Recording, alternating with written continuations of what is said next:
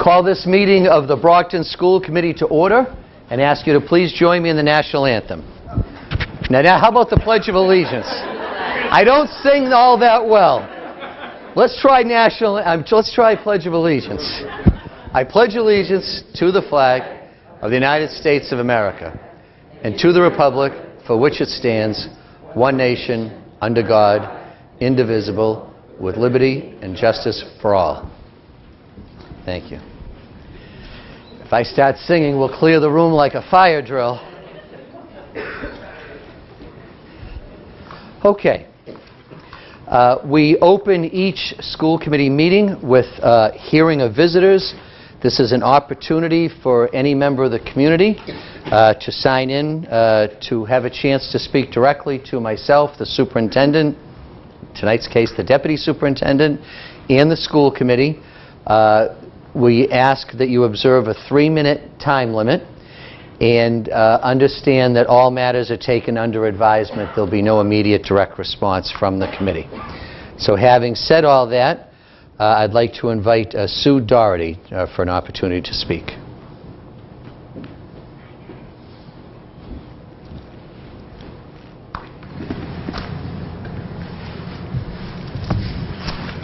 Hi. Good evening, Sue.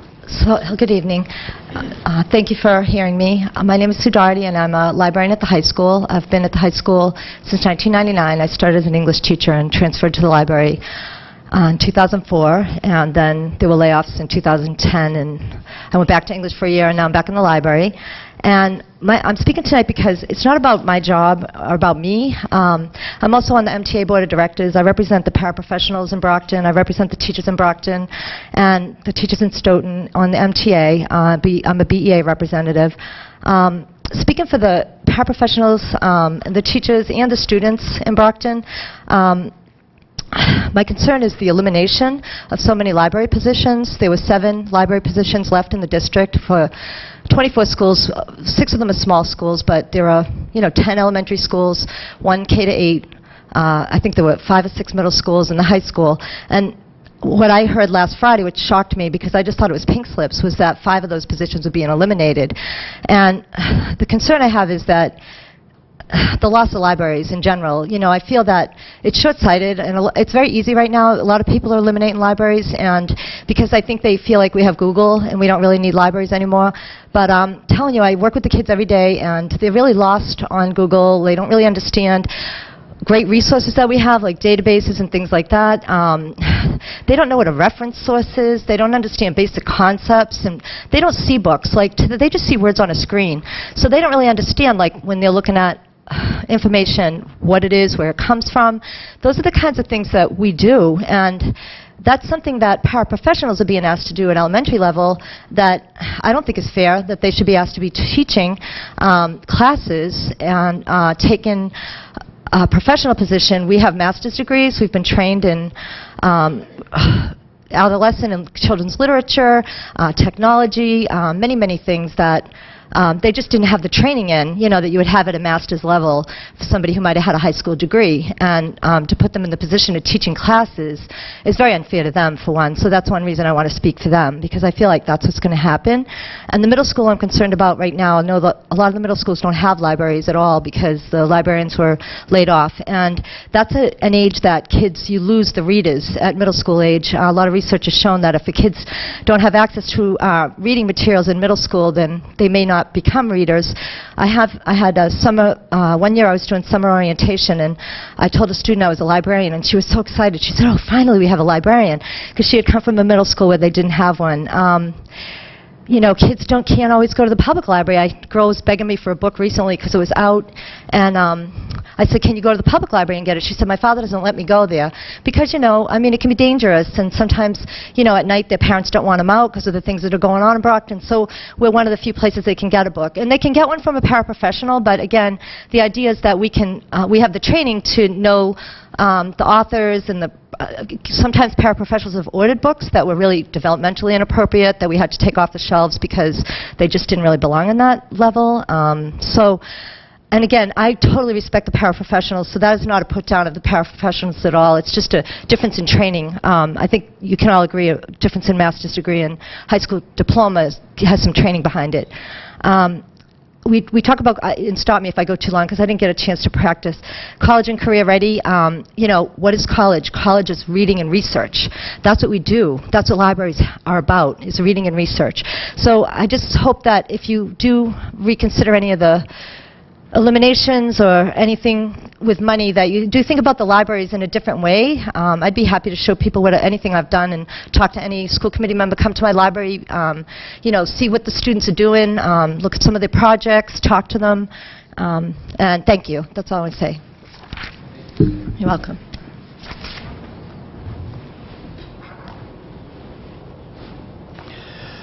Okay, Sue was the only person who signed in for hearing of visitors. So on the agenda, we'll move on to the consent agenda, which is fairly lengthy tonight. On the consent agenda, for those of you that are not regulars, it is the manner in which the school committee is able to conduct routine business as a block to expedite the meeting and keep it moving along. However, before we vote on a consent agenda, any school committee member reserves the right to withdraw any individual item from the consent agenda for separate discussion. So at this time, I'll ask if there are any members of the school committee that would like to remove any items from tonight's consent agenda for individual discussion. Well, hearing and seeing none, I'll... Motion to accept the consent agenda as presented. Okay, motion has been made, properly seconded to approve the consent agenda as presented. All in favor? Opposed? Passes unanimously. So, at this time, I'll turn things over to Deputy Superintendent Thomas for the Superintendent's report on learning and teaching. Thank you, Mayor Carpenter. As always, we start with Jessica Freeborn, our representative from Brockton High School. So, thank you, Jessica. Okay, so first off, I would like to give a big congratulations to our drama club and their magnificent performance of Anything Goes this past weekend. I had the privilege of going to the Saturday show, and it was phenomenal. The acting was just incredible, and it was wonderful. I was speechless. So congratulations to the drama club and everyone who helped out, and thank you to everyone in the community who attended. That was just a great turnout all 3 nights. Math MCAS was today and is also tomorrow. So to our sophomores, great job today, and make sure you get a good night's sleep and eat a great breakfast. So good luck to all of you taking the test tomorrow. And Science MCAS is June 8th and 9th. And don't miss out on the last concert of the year. Wednesday, May 27th is our Pops concert at 7 p.m. in the auditorium. So it's going to be a great show. So don't forget to come to our Pops concert. And the seniors' last day of school is Wednesday, May 27th. The seniors' breakfast is Thursday, May 28th, and as is their prom. And the senior class elections for the class of 2016 are Friday, May 29th. And that's what's happening at Brockton High. Thank you. Yep. I want to add that I was at Friday's performance of Anything Goes, and I had my 3 girls with me, and my little one doesn't sit still for anything, only if it's an ice cream, but she actually sat mesmerized during the show, and it was great. So I want to congratulate Mr. Hogan, Bob Hogan, Vinnie Macrina, Sarah Richards, Brian Farrellock, and the entire staff that works with the kids at Brockton High. It never disappoints. It's always a great show, no matter what they select to perform, and they were tremendous. So we passed along the congratulations to Sharon Wohler, the principal, and along to all the students and all the faculty that was involved in getting that show ready. So it was a great performance. We thank you. Yes, and next we have Deputy Superintendent Elizabeth Barry will come up and give us an update on the strategic plan.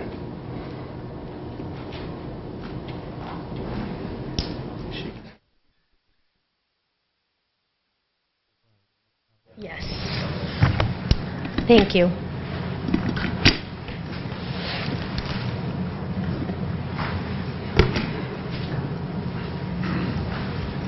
Good evening. I'm going to give you a brief update tonight to talk to you about how we've been spending the past couple of months in updating our district strategic plan. I believe the last time we were here was about 2 months ago.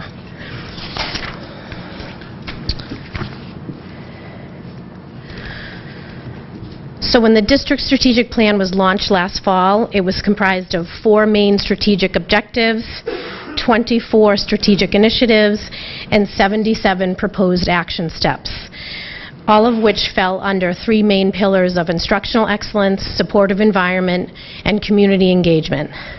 The plan itself was very ambitious, and it was also intended to be a multi-year plan. So in the fall into winter, we began working with the Delivery Institute, the U.S. Delivery Institute, which is funded by the Gates Foundation. And a lot of what we were doing was thinking about, in year 1, how we take that plan, which is a multi-year plan with many, many things in it, and make it more actionable for 1 year. So in working with the Delivery Institute, we have established a clear agenda for strategies for year 1 with measurable outcomes and targets, and we maintained each of those 3 pillars within the strategic plan. We have main priorities for year 1 under instructional excellence, which is that first main pillar or goal. One is collaborative culture. The second one is development and delivery of an aligned curriculum and assessment system. That's K-12. Student supports and interventions. Part of that has a focus on reading by grade 3. And then teacher growth and development. In order to keep us all accountable within the plan, the process requires that each goal has an owner, and the strategies within each goal has owners as well. I'm the goal owner of instructional excellence, and there are multiple strategy owners within this plan. Collaborative culture is owned by Clifford Murray and June Saber-McGuire. The aligned curriculum and assessment is owned by Ethan Cancel. Student supports and interventions is owned by Laurie Mason, and teacher growth and development is owned by Kathleen Moran and Carolyn Kopp, who is one of our educator evaluation specialists. Within the second pillar, supportive environment, that focuses on 2 main priorities. The first one is short and long-term needs of our facilities, and the second one is school and district climate. These strategies seek to address the physical environment of our aging schools, their maintenance, and our space needs related to the population that we serve. They also focus on the physical safety and emotional well-being of our students and staff. And the development of alternative pathways is included in that school and district climate priority as well. The goal of supportive environment is owned by Sal Tarasi, and the strategy owners are Michael Thomas and Sal Tarasi as well. That third pillar of community engagement, it has 2 main priorities within it. The first one is engaging families, and the second is school and community partnerships. This particular goal is owned by Kelly Jones, our Director of ESL and Bilingual Services, and the strategies are owned by a combination of folks. Jocelyn Meek, who is our District Communications Officer, Jane Feroli, our Parent Family Engagement Specialist, and Olga Garriga, who is our Assistant Director of Special Education. Goal owners and strategy owners are essential to the plan, and if we're following the delivery planning process that we have learned through the Delivery Institute, one of the things that we've learned is by having goal owners and strategy owners, we're held accountable for achieving elements within our plan. So what does it mean to be a goal owner, and what does it mean to be a strategy owner? The owners of goals and the owners of strategies have to coordinate and ensure that efforts are made across departments to meet these goals within the plan. They have to document an initiative's past, present, and future. And they also have to spend some time to ensure that they have the right folks enlisted in achieving these goals and achieving these strategies within the plan. Do they have the right people driving the work? Each strategy within each plan has its own strategy profile template or a delivery plan dedicated to it. What that means is that there are 8 strategies for this year under the 3 pillars: instructional excellence, supportive environment, and community engagement. So they're actual plans within a plan, well articulated. Within these plans, district initiatives are articulated, as well as progress to date. In many instances, we found that the district has made progress, but is short of full implementation on a lot of things that we might be working on. So partial progress is documented in each one of our plans. And then the next thing that we do is we actually have to talk a little bit about how we would define success. We have to answer the question, in 3 years, what would look different in our schools and classrooms if we successfully implement this strategy? And by defining that definition, by taking that definition of success, we then begin to work backwards over 3 years. If that's where we want to be in 3 years, what kind of incremental steps do we have to take in order to get there in year 1, year 2, and year 3? And that's part of the work that we've been doing. In creating a 3-year plan, we also identify resources related to human capital, financial, technology, and facilities that we need in order to implement strategies within each plan. And most importantly, we establish feedback loops. We're focused on data, particularly student data, that we will have to use to measure our progress. The last piece of this is we design delivery chains. And that's an example of a delivery chain. At first glance, it looks like a mess. However, if you look carefully, it carefully articulates how and through whom a specific strategy, the path that a specific strategy will take in order for it to get to that most critical level, which is all the way to the right up there, the classroom level to the teacher and student. This particular delivery chain is focused on digital literacy and how we enhance digital literacy for our teachers as well as our students in our classrooms. And you see a couple of different colors there. One of the colors in the arrows talks about the ideal route of delivery, how we actually take something at the state level, a state mandate perhaps, how we push that all the way down to the classroom level by using district and school supports. And then you see another color, which is actually the actual delivery route. It's not uncommon for us to have an initiative and to say this is how it should ideally work through the system and the layers, but instead there's a different way by which, there's a different path by which it takes. And by looking at ideal delivery versus actual delivery, we can begin to plan how we need to, what structures we need to change within the district so that we're making sure that we're getting down to that classroom level for teacher and student. So in completing our delivery plans, we're really able to identify the kinds of things that are going to get in the way of an initiative reaching from the state or district level all the way down to the classroom teacher. And because there are 8 strategies, there are actually 9 of these that we did in order to get this done. So the district strategic plan defines district initiatives, and the school improvement plans that the schools are actually developing right now is where they talk about the school-based action steps that they will employ in order to make progress in the 3 key areas: instructional excellence, supportive environment, and community engagement. As a district, one of the things that we will do is we will have to review all of the school improvement plans to make sure that the initiatives that we have put forth in the district will directly support the work of schools. So although the district strategic plan articulates district action steps, part of what we will have to do as part of our process is to really look at the types of initiatives that schools are employing and how the district is supporting the employment of those initiatives as well. At the conclusion of the school year, we're going to do what's called a stock take, and we're going to try it with that first pillar, which is instructional excellence, and that will actually be something that we do with the Delivery Institute and with the superintendent, and it will allow us during that stock take to do exactly what we should be doing at the end of year one, which is to evaluate the delivery of a specific set of activities. We're going to update the superintendent on progress. We're going to use that time to make decisions on key actions and review data and hold ourselves accountable for the work that we're doing. The other thing that hopefully we'll be allowed to do is celebrate success when milestones are met. So that is that takes us through that first year. We have limited information on what a stock take looks like, and that's going to be the next layer of the work that we do with EDI. But we're going to try it on with that first initiative and then continue to work on supportive environment and community engagement. The other thing that you'll be getting now that we've framed this is you'll actually be getting a copy of the plan and some of the strategy profile templates that we've done. And we even have some delivery chains that we can share with you as well.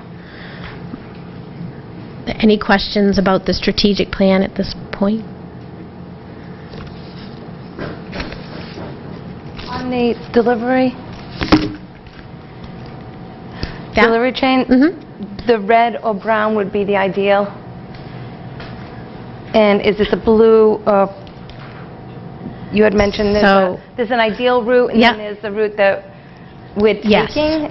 So the blue represents the route that we take now? So when I look at that one, I would say that the blue is the ideal because the blue shows us that we're relying on different people within that district layer, and it looks to me like the orange would be the less than ideal because we're bringing everything through one person or one department, and that's not what we want to see. Because it seems like the delivery route in the blue bypasses a lot of other people. Is that why it's ideal?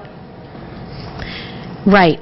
One of the things that we look for when we do this, they actually call it choke points, which is a little dramatic, but we want to make sure that we have multiple layers and that we have folks at the district level reporting to specific people at the school level, yes. Right. And so what's happening here is we're looping around in some cases at the school level, and we shouldn't be doing that. So that's not ideal then? No. Did I just say it backwards? Okay. Did I? Yeah. Okay. Sorry about that. So you can see that it's blue and then it was sort of colored in orange. So how does potential budget cuts impact the delivery of these services to the classroom and to the teachers? Well, I would say that this exercise itself is helpful when you think about different positions, different structures that you need within the district. Because if you're taking an initiative or you're taking a message, so many times we get things from the state. We get a state mandate. We get an initiative that we have to implement. And a lot of what we do comes from that state level on the side. When you think about budget cuts, and when we see things directly going to certain areas that we may have cut, we have to begin to think about what does a new delivery chain look like for us. Exactly, how it impacts that delivery of those services to the classroom. Right. That's helpful for us as a school committee. And as I said, we've done several of them. And this one, to be honest, I picked this one because it was probably a little bit clearer than the others. And so they're somewhat hard to follow, but one of the things that EDI is going to do for us is they will take these pictures and they'll digitize, so sort of the messes that we made will be a little bit clearer for everybody to see. Thank you, Liz.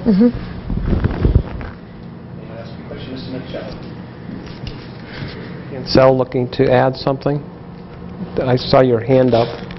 Do you want to? I just wanted to point out, this is a relatively early draft of something. Yeah. So it's more of an example of what the process looks like, rather than to take that as our final view of what this delivery chain looks like. Right. And that's also the rationale behind taking them and digitizing them, because it allows us to manipulate them a little bit further.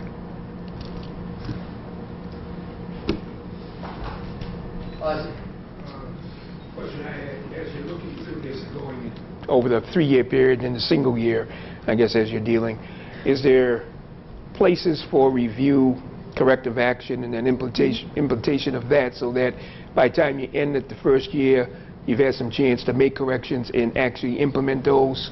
Right. And that's the rationale behind what I understand to be this first stock take. We will be setting up multiple stock takes for each of the 3 main areas for that purpose. If there's one thing that the superintendent has said many, many times, and we all feel this way, we were not interested in developing a plan that was going to sit on the shelf. We wanted to revisit it, we wanted to revise it, and we wanted to be able to do that on a regular basis. When you go through the process of revision, you want it to be based on actual data, so that you're not just revising something because it may be difficult to implement, but you're revising it and you're making a data-based decision on its revision. So when we do these stock takes, that will actually be part of what we're doing. So that regular cycle of checking in and seeing how we're doing with specific initiatives and what we need to modify or change will be part of that stock take process. Thank you.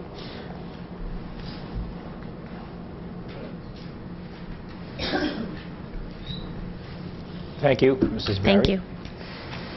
Next, I have some exciting news that the letter came on May 14th from the New England Association of Schools and Colleges, the NEASC.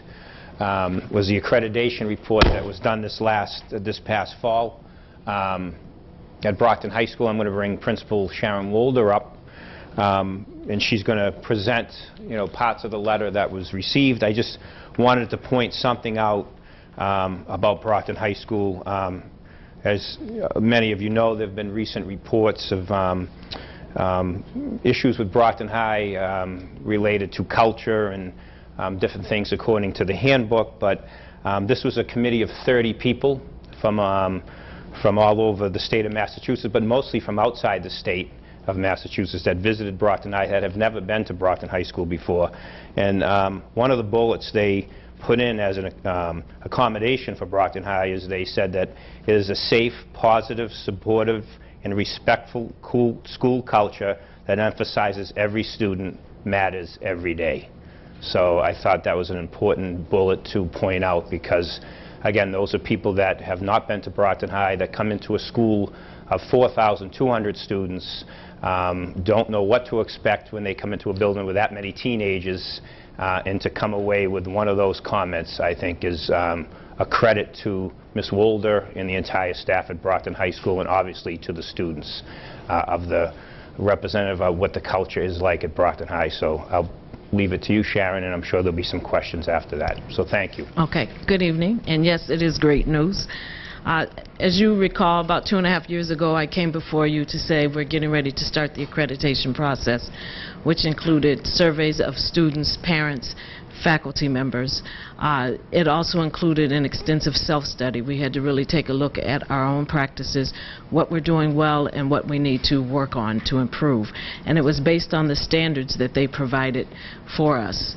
We wrote several reports, submitted those reports, and then in October, all of you had the joy of meeting that committee of people who came to analyze Brockton High School. And quite honestly, we all felt that they came in looking for things to be wrong. They asked us many questions. They challenged us on some things. We felt at times that we were totally misunderstood because the school is so large and there are so many students, and we had people coming from a number of different environments where the schools were smaller, had fewer subgroups, a number of different things. So they had a lot of questions. They were critical, and they kept pushing us on different things. They wanted more information, more information. So we went through 4 days of enjoying their presence and giving them everything that they wanted while they were there, and then months of back and forth with the reports, because then there had to be a report written that they sent to us. We had to look at it, make corrections where they had positions incorrect, question some of the things that we thought were misrepresented, and then hear back from them what it was that they thought they saw, or the way they interpreted things that they saw. And there were certain things that they were relentless on. They were not going to change their point of view. There were other things that after they saw the school and saw that in this environment what can be done here is very different from a smaller school. And NEASC understands that there are multiple ways to meet a standard, and so we had a lot of conversations about that. In January, on the 15th of January, the final report was submitted to an independent committee. These were not the people who came to see us. They had to use that report to determine whether or not Brockton High School deserved to be accredited. And so we waited. And while we were waiting, by the way, and through all of the reports, we did get the Newsweek designation for our work with students in low income. We got U.S. News and World Report most recently, a bronze medalist again, and we were identified as a model school. And those things are all great because it is about student achievement and the culture of the school, but they don't accredit us. And so, as wonderful as they were, we were waiting and said, when is this coming, when is this coming? I sent an email at one point, and it was at the committee level, and we were told, remember, we have 6 months to give you a decision. And so when the letter came, it was quite a thrill. It was, the first thing I looked at was the congratulations unanimously voted to be accredited. And so that was a powerful thing for our school, for all of the parents who supported us, for all of you. It really was a community effort to let people see what Brockton High School is all about. And those people did see it. They did give us 32 recommendations, or commendations, excuse me. They said 32 great things about us and gave us 10 areas over the next 2 years that we do need to do some work on, which are things that we knew we were going to have to do some work on. One of their biggest criticisms, and they put it in 2 of the recommendations, was related to class size. And so we know that there are some things that are easy to address, creating rubrics and preparing those things, versus things that are a little more challenging to address related to class size. But ultimately, we have to identify over the next 2 years how we are going to address some of those recommendations. And it doesn't have to be all at once, because 5 years from now, there will be another report where they will expect everything to be addressed to some level. But we do have continued work to do to demonstrate not only did we get accredited, but we deserve to remain accredited. So this was the first big step, and what a joy, because we have over 4,000, almost 200 students at that school, and they continue to come, and this is the high school of our city that most kids want to be at. And we want to make sure not only is it nationally recognized for its academic excellence, but it's accredited, because that matters for college. Questions or comments for Principal Wilbur?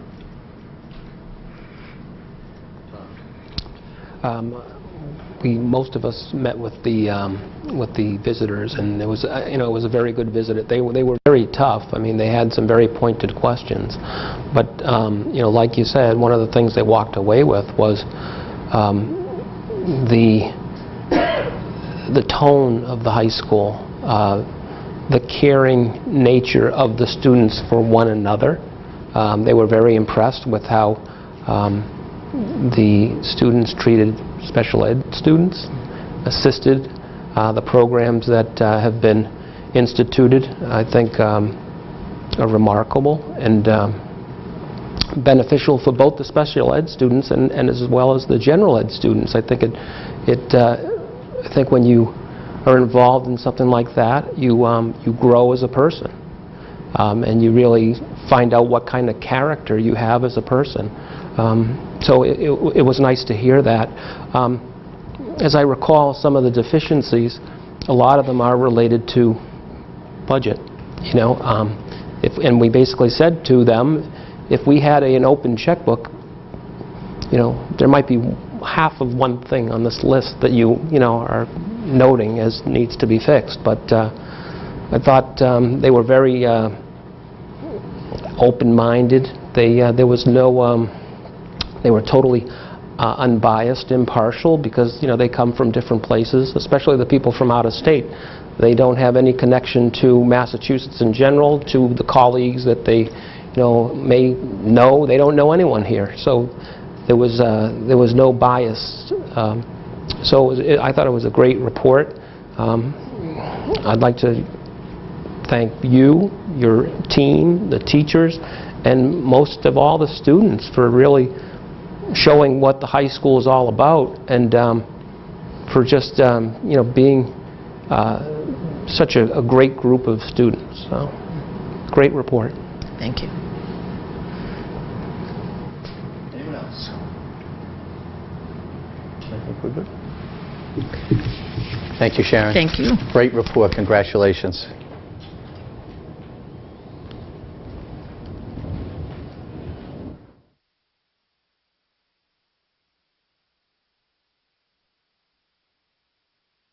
All right. Earlier this evening, there was a public hearing held on school choice.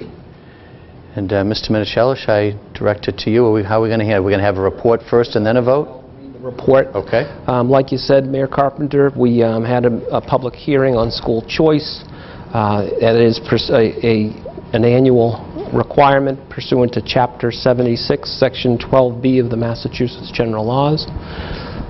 At that hearing, no one appeared at the hearing of visitors to testify either for or against. We then closed the hearing and voted to adjourn, and that is basically the report of what occurred at the public hearing. Okay.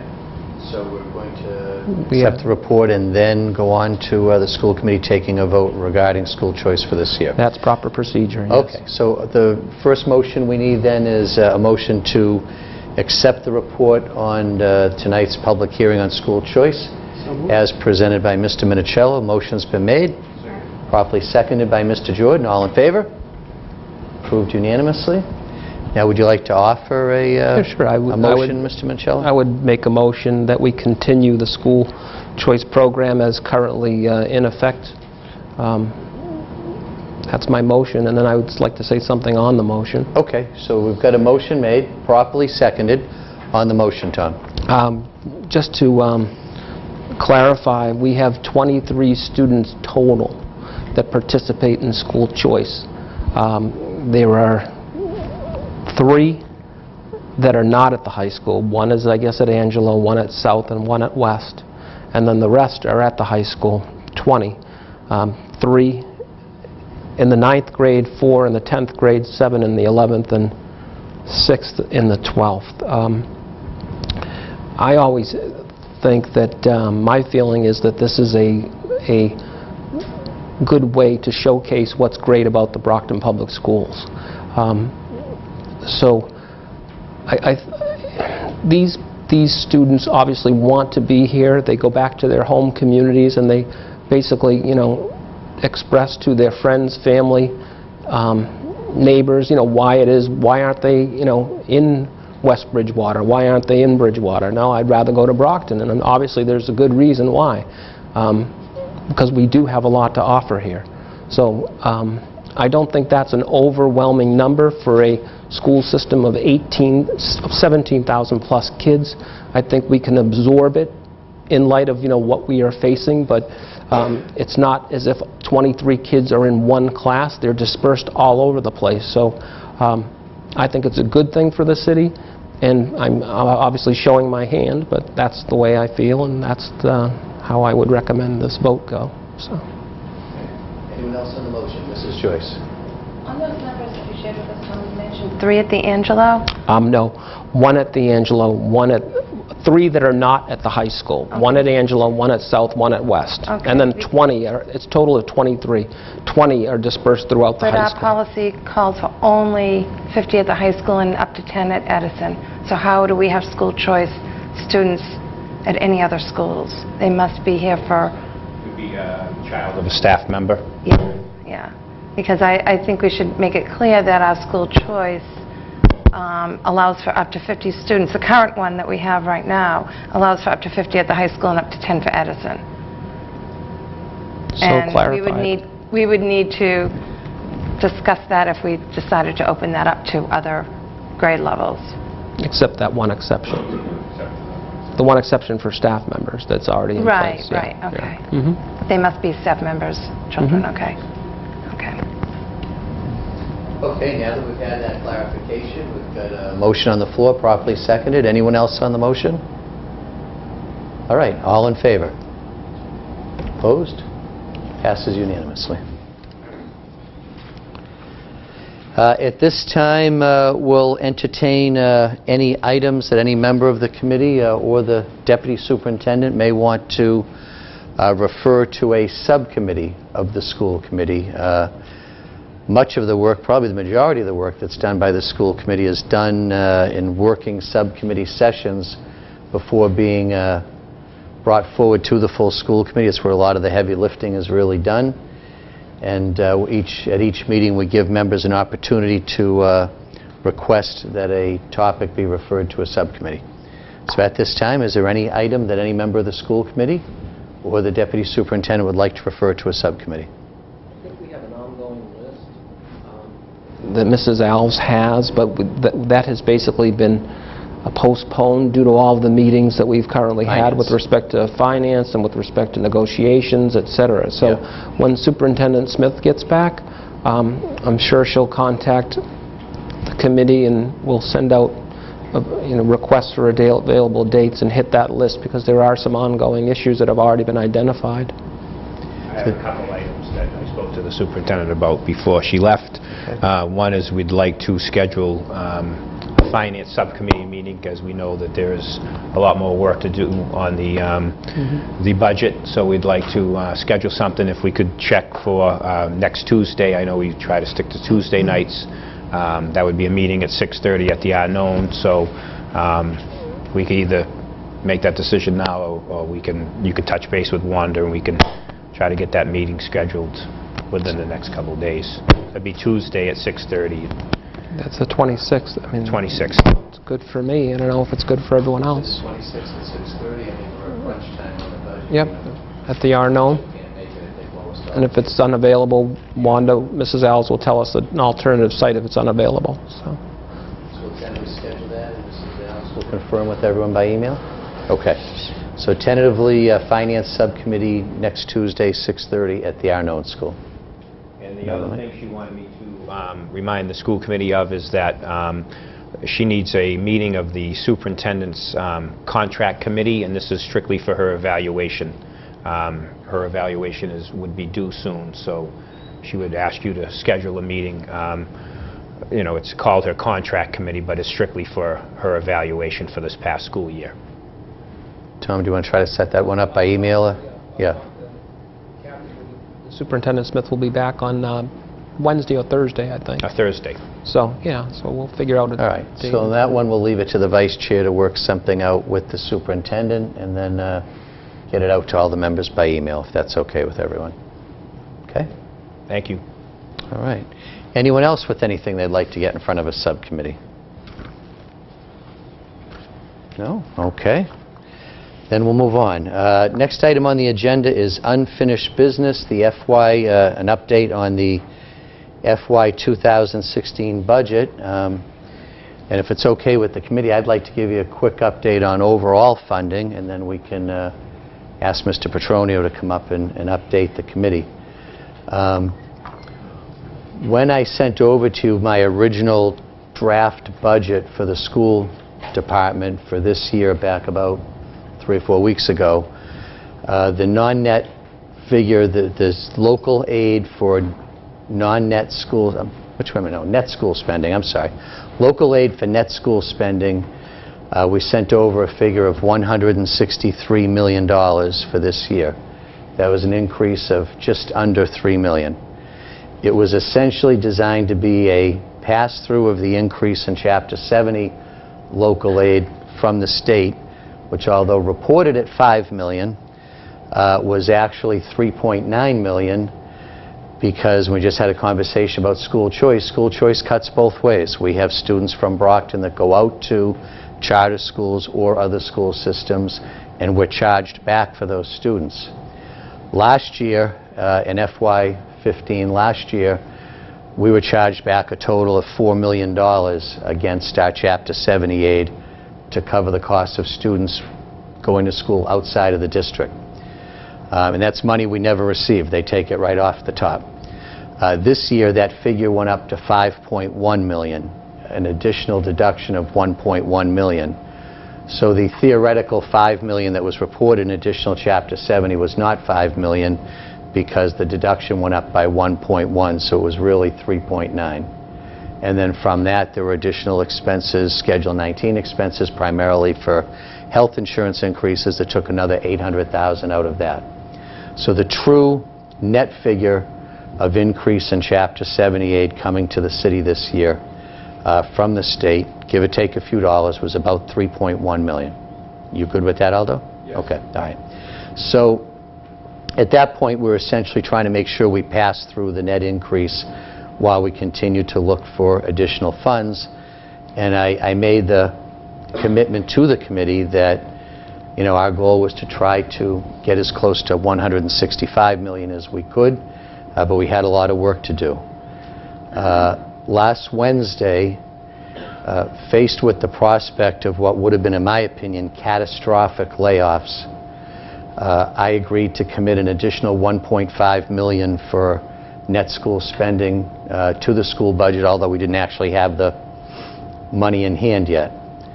I've got to tell you that on the city side, because I have to look at the entire picture, before sending that additional $1.5 million last Wednesday, we're faced with a $4.2 million deficit in the city budget. I think everyone knows we had a lot of snow last year, historic snowfall. And even though we budgeted a reasonable amount of $2.2 million for snow removal, we spent $4.7 million.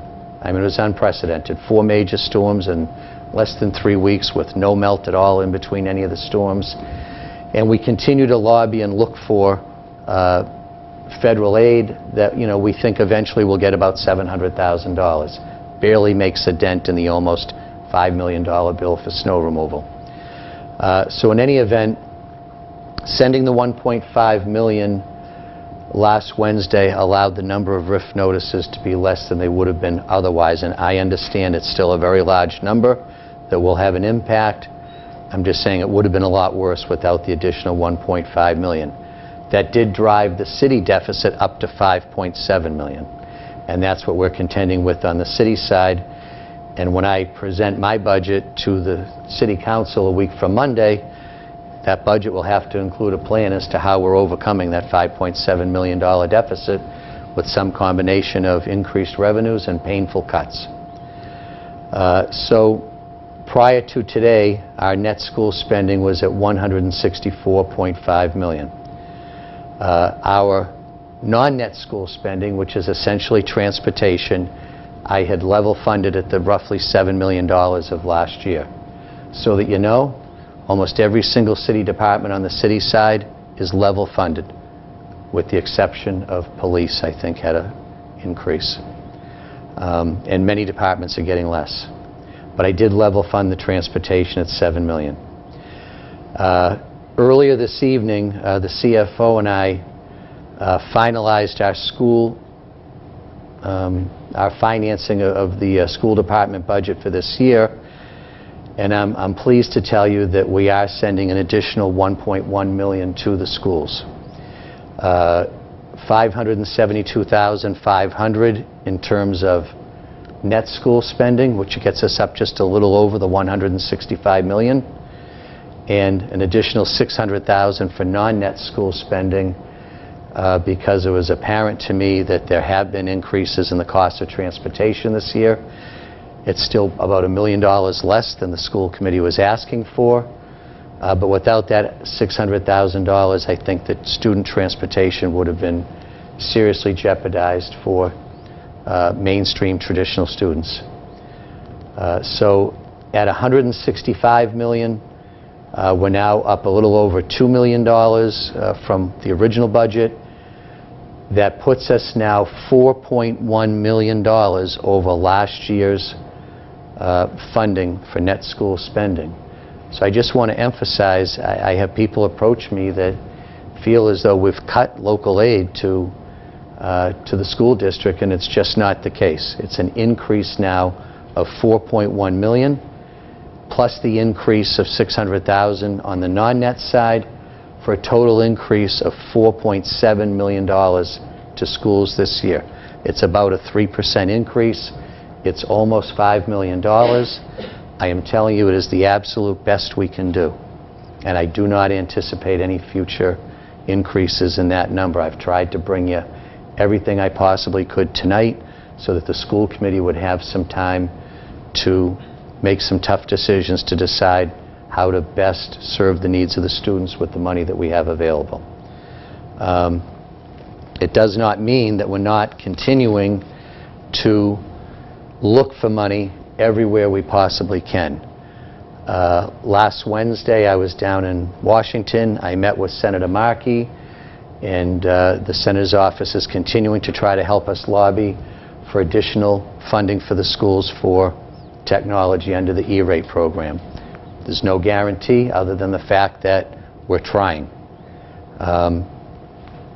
This week, actually on the same day, we did receive some slight modifications in how FEMA will reimburse the city for snow removal, and where it impacts the schools is FEMA decided that they would now allow money for removing snow off of roofs to be submitted for potentially 75% reimbursement.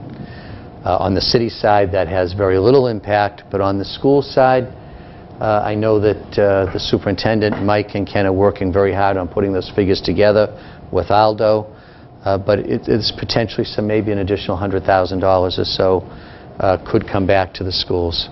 Whatever comes back for that, I will pass through. I also yesterday sent out about 20 letters to nonprofits in the city. And I think, you know, it's no secret that I've asked nonprofits for some help in the past. We have not received any new help other than from a couple of nonprofits that gave to us in the past. We have some major nonprofit organizations in the city that really put a significant drain on city resources around public safety, police, and fire, which are the other two of the big three budgets that we have here in the city, along with schools. And back in January, I sent out requests to the nonprofits asking them to make a voluntary payment to the city of 10% of what their property tax bill would have been had they been subject to tax. The original ask is for 30% because we spend a little over 1/3 of our city budget on police and fire. And those are services that are directly drawn upon by all of these nonprofit associations. And I'm not talking about houses of worship. I'm not talking about small volunteer organizations. I'm talking about, in most cases, multi-million-dollar organizations that have CEOs making six-figure incomes, like High Point, like Brockton Hospital, like the YMCA, like the Neighborhood Health Center, like BAMSI. I mean, I think we do have organizations in the city that could help us. And of that 30% ask, we only asked for 1/3 of that this year, with the idea that we would phase in the voluntary ask over 3 years. To give you an example, the Good Samaritan Hospital, now owned by Steward Healthcare, pays about $2.3 million in property taxes. The Brockton Hospital, as a nonprofit, pays $0. I will tell you that we deploy police and fire resources to that facility on almost a daily basis. High Point, and people know I certainly am an advocate for treatment and believe in everything High Point does, but this past year on their campus consists of 2 parcels of property that they were leasing, so the owner of the property was paying property taxes. During this past year, High Point purchased one of those parcels from the owner. That piece of property last year paid $75,000 in property taxes to the city. This year, it pays $0. So High Point, through its rent, was paying $75,000 on that parcel last year. This year, they paid $0. You know, we could call back 2 teachers with that money that we lost. So I sent out letters to those organizations yesterday, renewing my request for assistance, outlining to them the difficult budget circumstances we find ourselves under, and pledging that any voluntary payments that they make for this fiscal year will be passed through 100% to the school budget to help us recall laid-off school personnel. So any help you can give me in convincing some of those organizations to step up and help us during this crisis, whatever they agree to voluntarily pay us, I will pass through to the school budget, every single penny of it. So I'm trying. And I can't help but remind folks that, you know, earlier this year, I settled a long-standing lawsuit for the development of an electric power plant. If that plant were in operation this year, it would pay a guaranteed $4 million to the city. There would not be a budget cut. I could find the other $1 million in savings, and there would not have been one single layoff. So I would also ask you to ask your city councilors to withdraw their obstruction of that settlement in federal court and allow us to move forward with the development of that plant that is coming anyhow, but the longer we delay it, the more money we're losing. As part of that settlement, there's an immediate lump sum payment to the city of $2.85 million the day the shovel breaks the ground. And I've pledged $1 million of that $2.85 to the schools. $1 million for public safety, $1 million for schools, and $850,000 for parks and recreation. So we are looking to get every potential source of revenue we can, and it's clear that with the state continuing to underfund the needs of an urban gateway city like Brockton, who takes on the most challenged students we have in the state and the most expensive students to educate, and we take the challenge on willingly, and we embrace it. But you know, about 1/3 of our students are still learning to be proficient in English. 80% of our students live below the poverty level. And we have a significant number of students who receive special ed services from what I believe to be the best special ed department in the state. But it's all very expensive. And as much as the affluent suburbs want to complain that they don't think they're getting their fair share, they don't take on the challenge that we take on. And the funding we're getting from the state is insufficient. But in the meantime, all I can do is try to find additional sources of revenue and do the best I can to get money over to you. So there's a little more money. I know you have tough decisions to make, but I know that having sat in your seat for 4 years and done 4 school budgets myself, I know that you'll allocate it where you feel it'll do the best good. So having said that, I'll turn it over to Mr. Petronio. Thank you, Mr. Mayor. We appreciate the additional funds. At this point, what we have is a balanced budget with 173 cuts. So moving forward, now that you've given us these additional funds, the school committee and the superintendent and I will all meet to see how to best utilize those funds, how an overall plan would be put in place that would bring back not only positions but also programs for the students. So I assume next Tuesday night that's what we started with, and you know, and for the superintendent, I'd like to say thank you for finding those funds for us and actually finding them this quickly, because I didn't think we'd hear about it for another couple of weeks until your budget was into council. I'm committed to the money. I haven't exactly figured out how we're paying for it yet, but I've got a little more than a week to do that. But it's tough decisions all over the place. There just isn't enough money. But I do want to dispel the notion that we cut school funding, because school funding is up almost $5 million this year. Thank you. And I have to mention obviously that, you know, Friday was a tough day in the Brockton Public Schools for 173 people that received RIF notices, and obviously I had to give out a few of those along with several department heads and principals, and it's never easy. You know, and we ask people to, it's hard to ask people that just lost their job, to tell them that they're not going to have a job in September, to kind of be patient, but we are working hard, and Mayor Carpenter and Jay Condon have been with us side by side and trying to find as much money as possible. The executive team started work today on finding other places to find more money to make decisions on how to bring people back that were riffed. So we know it was a difficult day in the school system, and it's always heartbreaking when you have to give out the so-called pink slips.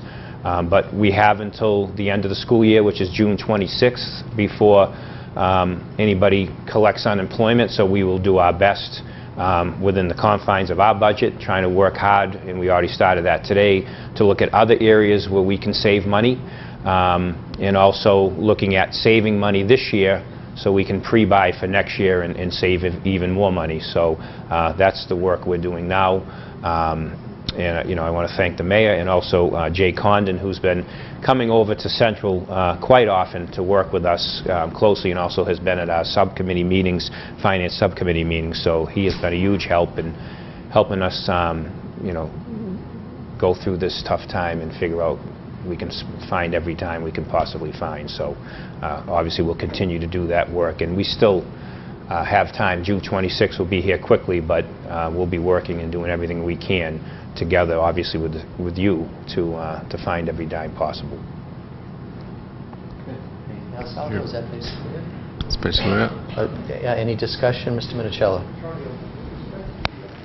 Increase in monies paid to outside entities for out-of-district tuitions. Is there a way to get an itemization from the state in terms of where those monies are going, to find out where the increase from last year to this year was? As the mayor said, we all saw it in our Schedule 19 that it went up a little more than $1 million. Right, yes, I'm actually working on that, trying to identify, because what we want to do now is the fact that it grew so dramatically in 1 year, right. We want to look at those students and see what addresses they're really at, and see where they're going and why. Most of it is to charter schools, and we want to see what charter schools and where, and are they truly Brockton residents. Right. So I am working on that, and that information does come from the Department of Ed. Okay, great. It has nothing to do with the vocational technical school. Right. That's totally separate. Just for people that are watching, that's strictly charter schools and school choice going to other school districts. Correct. Yeah. And you're right, it sure does seem like a big bump in 1 year. Mm-hmm. And now maybe folks can understand why we were so opposed to that last charter school proposal, because we know what the impact on our budget would have been. Okay. Anything else on updating the budget? All right. So we'll go on to new business. Aldo, I think you might want to stay there. Under new business, we have the closing of the fiscal year 2015 budget. Yes, at the Finance Committee meeting last week, usually every year, sometime after January, February, depending on how the budget looks and how the coming year is looking, I look across all the accounts and see the spending that's happening, and look for the right opportunity of when budgets should be closed. I don't want to close them before principals have had a chance to buy testing materials and such they need for their budgets.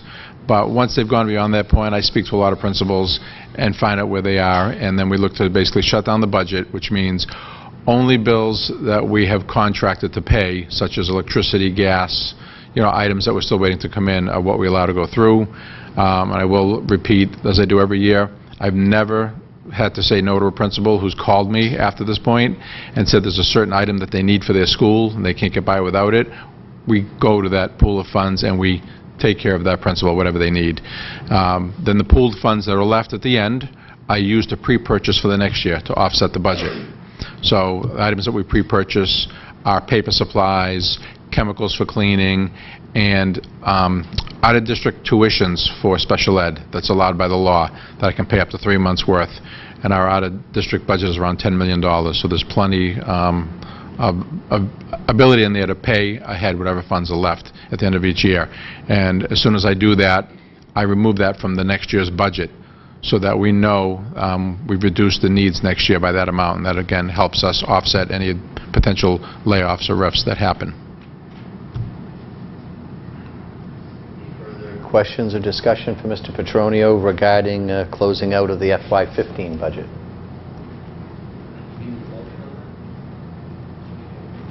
Yes.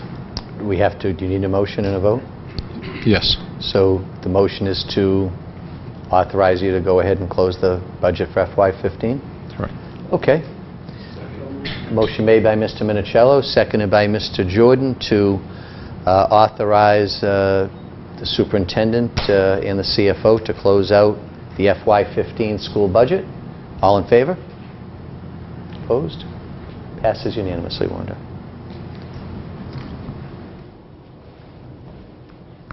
All right. I think that's all we've got on the regular agenda other than any other new business. Andy? Yep, absolutely. Last week we had a referendum vote. And I just want to note that for the second straight election, I guess the fall election being the last one, we had Brockton high school students working at the polls. 20 or so students this time worked the polls like regular poll workers, got paid like regular poll workers, working with Ms. Connors and Mr. McGarry. Mr. McGarry came from the elections office here to the high school to train the students, and they were out there working from open to close on election day. Actually at my polling place, the War Memorial building, there was a young woman working there, and when I went in, I said, "Are you a student over at the high school?" And she said, "No, I'm actually home from college. I worked at the polls last year as a senior, and because I got home for college in time for the referendum vote, Mr. McGarry asked me if I'd work again." And so a Brockton High graduate choosing to do that again. I just think it's an awesome opportunity, something that's really great for our students. I wanted to highlight it in case folks saw young people out at the polls. That's what it is, and in a lot of cases they're actually serving to support interpretation services at the polls. A lot of our students speak their native languages, whether those languages are spoken at home or not, and can provide those kind of crucial services at the polls that some of our older poll workers aren't always able to. I think it's a partnership that Mr. McGarry's been trying to develop for a while, and for 2 straight elections now we've been fortunate enough to create opportunities and spaces for students, and I just hope it's something that'll continue. So, absolutely. Great program. Thank you for Ms. Connors and Mr. McGarry and anyone else that's giving our young people a chance to participate. Still under new business. Anyone else have anything else they'd like to mention under new business? Just like to agree with Jessica and Superintendent, Deputy Superintendent Thomas, that the musical was excellent. I mean, I usually go to them all, but this one really floored me. The singing, the lead was incredible. She was wonderful, and so were the other singers. It was just a entertaining musical. The theme was just fun. It was just a fun musical, and all the students who participated and staff, they did a wonderful job. And there's volunteers as well from the outside that are neither staff nor students that assist Mr. Hogan, and we thank them for their volunteerism. So, outstanding. All right, job well done. Anyone else for new business? I'll entertain a motion to adjourn. motion to adjourn. Motion made and seconded, and all in favor? Passes unanimously. This meeting is adjourned.